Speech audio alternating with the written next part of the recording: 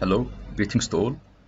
Uh, okay, that's video for the discussion for the Bask take home task. Okay, first let's start with a demo for the project. Okay, firstly, the project loads random styles that's generated on the server on each server load. So we can see here as themes are changing for the color, and the user can choose the color from the palette here. But his preference for light or dark mode is saved. So we can see that his preference for light or dark mode can be saved, but the preference for the color is not saved as it's generated randomly on each server load as required. Here we have a navbar with a themes customizer and an avatar for the user. Also we have a side navbar that we can toggle it. We have links that we can choose from, but now they are dummy links just for the sake of good UI. Let's see what else we have. We have here cards show analytics for total revenue, total top products, highest user engagement, highest location activity. Also the data is real time, it's fetched for every 5 seconds. Here we have the customizable layout where the user can resize the chart size as well as the tables. Here can select columns to display or undisplay it. So here we can make the user disappear all the amount. Okay, while filtering, we can filter using the username. We can sort for each column. That also applies for the top product table. Okay, let's reach for the last part, which is the maps, where we can show the activities at each country, and the user can zoom to see. For example, if he see for this country. Okay, let's see the responsiveness.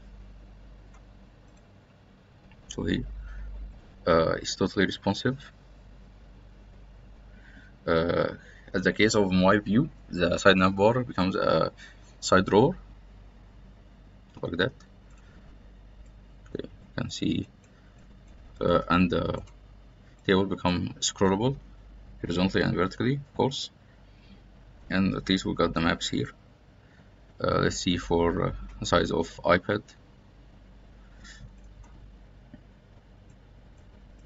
So the same things applies here. So it's totally responsive for any size. Okay, now let's take a look at the documentation or the readme file alongside with the source code. Okay, that's the link for the deployed website on Vercel. That's a screenshot for the website.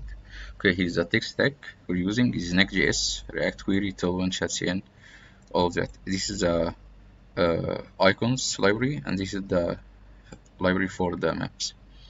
Okay, let's talk about the features. We have real-time fetching, which is for every 5 seconds, and data hydration using React Query, where we hydrate, and using prefetching and hydration for the data, real-time data.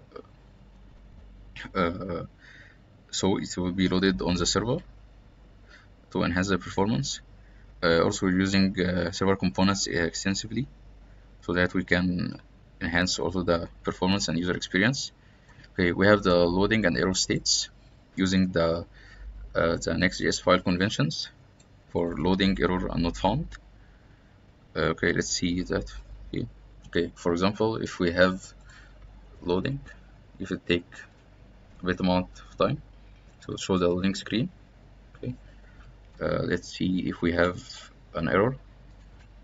It will show an error page if there is an error thrown. Okay, that appears because we are on development mode. Okay, we try again. It should to redirect to the home page, but the error is still there, so it won't redirect. Here is the loading, and these components have been loading placeholder, so the spinner and the loading. Okay, let's turn back to our loading. Also, we have the error page. which is reset function for the try again. Let's see the not found. Okay, that is not found.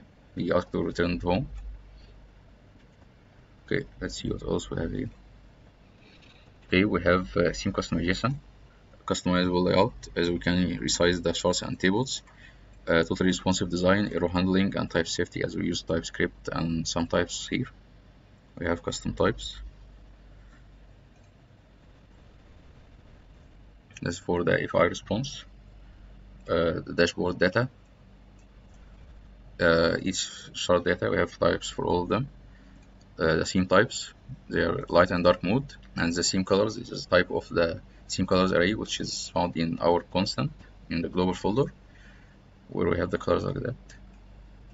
It is as const to be defined as literal types, because if we don't have as const, it will be just a string type. Okay, let's turn back.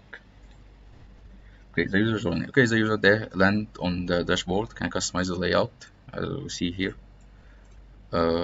What else? He can change the theme, interact with data.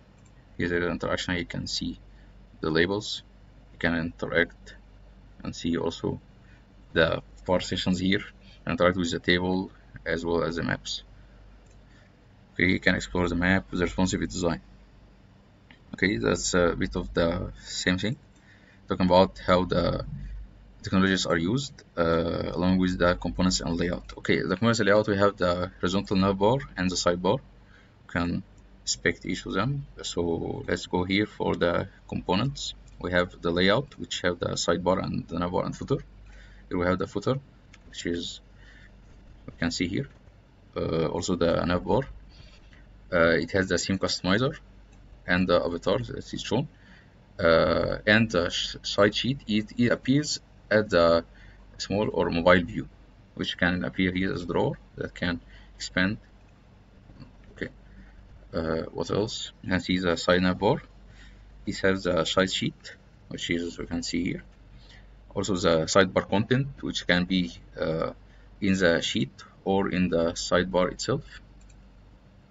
It is the content, so it can be reusable, but we use it as a side navbar or the sheet. Okay, the sidebar itself, which has the content, and that left open and close panel is, which you can see right here. It is related to the side navbar, but is overlapped over the navbar, and the navbar takes here the padding to show that button, so that the button is related to the side navbar and it holds its state in the side navbar itself. So the toggling is not coupled with the navbar; it is coupled with the sidebar itself, so we can see that we have cohesive design here. Okay, the nav link itself, it can see where we can apply the active classes and the basic classes here. We are validating on the pass. Okay, we got a navbar as a separate component so that it can be a client component, and utilize the server component here and pass it for the side navbar. Here the side navbar content, as the side navbar content itself is a server component. Okay, here we discuss those two. Is the main area and the resizability. We can see it here in our chart components. Okay, here we can have the handling for the wide view and the narrow view. Okay, here for the wide view we can use the resizable group, and we have the default size and minimum size for each of the charts that we have, the minimum and maximum. The same applies for the tables. And at the narrow view or mobile view, we omit that resizing, as they are all layouted in column view, so they are vertically aligned, so there is no need for the resizable panel. Okay, what else? You can see here the main content have the cards part and charts, tables, and map, which are those 4 parts: 1, 2, 3, and 4. Okay, you can see that there are in the dashboard main content. Here each here have got the data. Okay, we can see where the data made. We can navigate here to the dashboard layout. It has a sidebar, the navbar, and the main content. Okay, here in the page we're using the pre-hydration. So we're using the query client with the stale time to prevent the refetching on client mountation. Okay, the pre-fetch query to hydrate the data. So we wrap the dashboard content with the hydration boundary and get the query client with the hydrated data.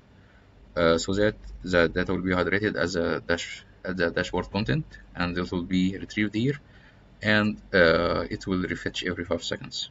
Okay, we handled the loading state and the error state here. If there is no data foundation, finally we get the dashboard data and pass it for these 4 components, for each for displaying the needed data. Okay, what else? Okay, so we have an environment variable which is an API key. Okay, let's go to the folder structure. Here we have the app component with the layout, loading, error, and icon for the icon up here. Okay, the dashboard has the layout and page. Okay, here at the app level, we're not having a page because we need the main page will be the dashboard. So if we remove the section, it will be redirected to the dashboard. We can see here that in our configuration, where the redirects, if we navigate to the slash, it will navigate to slash dashboard. Okay, then we get the assets. We got some images here for the website. Components, get the layout, sidebar, the charts, the tables, the shared components. We have the placeholder and the placeholder with the spinner component, the loading placeholder.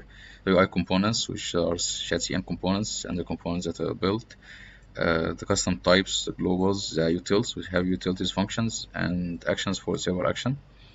And that's for this different themes. So let's inspect these two. We can see here the server actions. Okay. Here we got one for fetching the data, the dashboard data, and other for get random theme color, which we're using here to get random colors, which is best for the HTML. Okay, what else?